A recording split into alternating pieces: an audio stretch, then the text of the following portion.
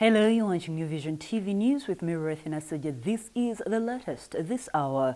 Gulu leaders are worried about the increase in crime by street children and youth criminal gangs, commonly known as Angu.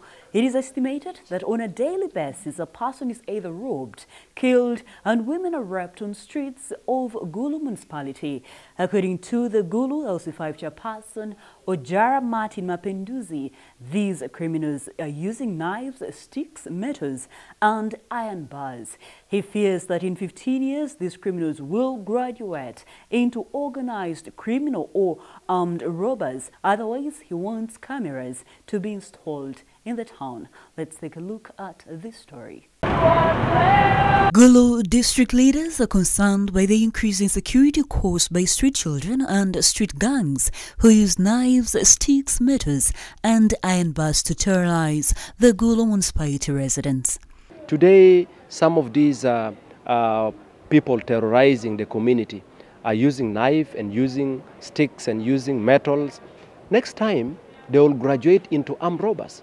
The C5 chairperson, Ojara Martin Mapinduzi, who met the leaders at Gulu District Council Hall, foresees a nationwide security problem if the situation is not contained.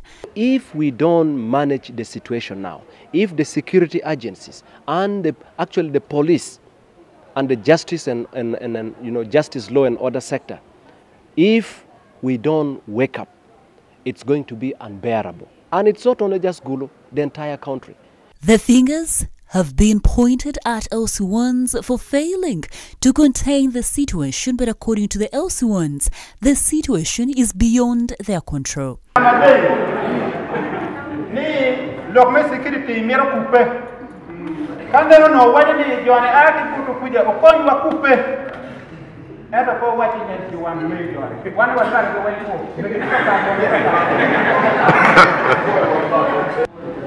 LC1, LC2, LC3, LC4, Y5, now RDC, one way kitty and only mirror one. Machala and Megulu Chachi, a meal tam ke down wing ni, Lutiano wa.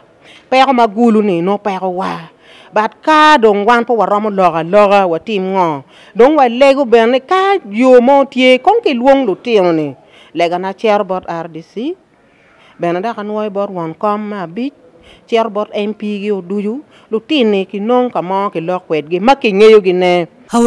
the Laro District LC5 Councillor Obol Justin Simpleman alleges that some leaders are involved in maintaining these street gangs. To my surprise, some issues are propping up that some leaders are also involved. Actually, they're the ones heading some few individuals who call themselves leaders. And if this is true, then it is not good. He calls for a thorough investigation into the allegations of leaders being involved in the prevailing insecurity. But I hope that the rumors that is propping up is immediately investigated and people are assured of their security. As the municipality awaits to be declared a city in July 2020, the planning authorities are concerned, as the president for Urban Development Forum, George Alijik Lapierre, is concerned that the direction Gulu is heading is not good. We are really concerned where the direction where Gulu is going is very, very bad. People are losing things are being robbed day and night. So our security is really bad. He named areas of Kanyuga, Forestwood and Layibi industrial areas as danger zones. He calls upon the RIDC and security forces to get hold of the situation if the city status is to be realized. We have very few security guys around. Camera will help to monitor these areas, these concerned places, these corners where very bad things are being conducted. Ladies are being raped at night, bags are being snatched at night. Like areas like bus park, areas like happening places.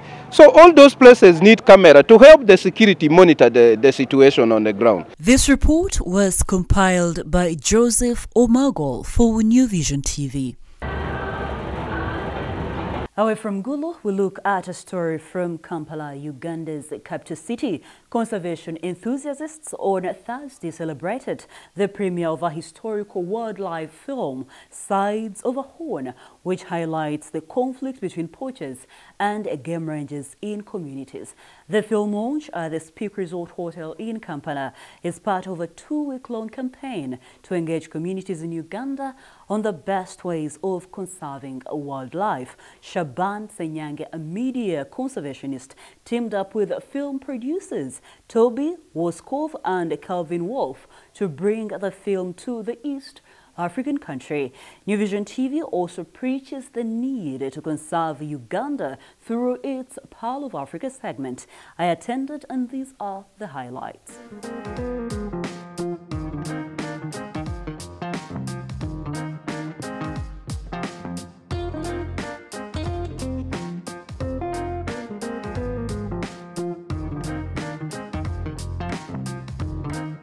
Moving away from Uganda, we look at other stories on the continent and outside the continent.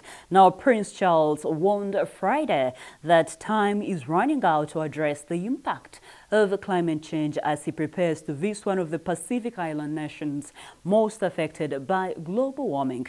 As he wrapped up a 6-day trip in New Zealand ahead of 3 days in the Solomon Islands, Charles said the need for climate action was urgent. He said climate change was a scientific fact, rejecting suggestions from skeptics that scaremongering was dominating the debate.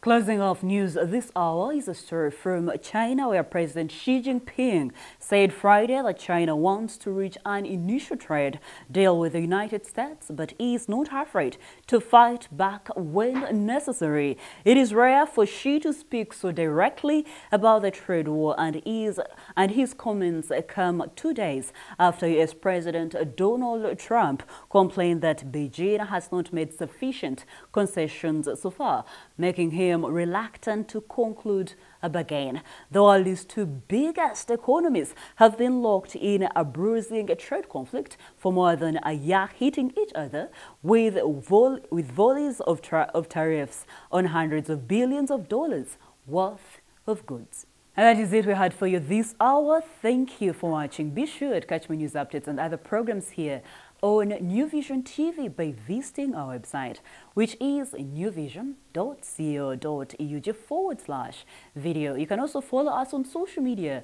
Facebook is The New Vision, Twitter is @NewVisionWire, Instagram is @NewVisionWire, and our YouTube channel is New Vision TV. Catch up with me on my Twitter handle. I am Ruth, the Voice. Thank you for watching.